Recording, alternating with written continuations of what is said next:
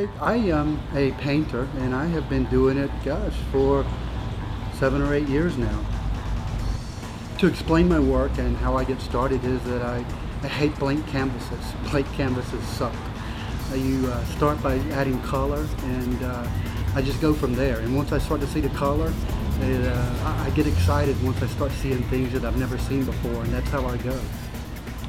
The inspiration for my work is my life experiences, and that's what gets me excited about my work.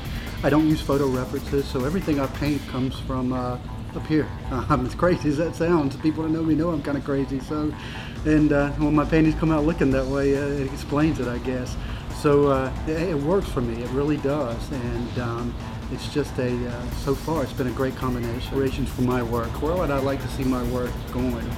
I would like to see my work going in your living room in about 5 years. No, next year. Next week. You know, my style is ever evolving, and it changes constantly. And I think that every growing artist, their styles do evolve and change as they grow. And my styles do change. I do consider myself a contemporary painter, and I don't think I can put that in some kind of box or context. It's ever evolving and changing. When I see something new and it excites me, that's what I want to try to put on canvas to show people.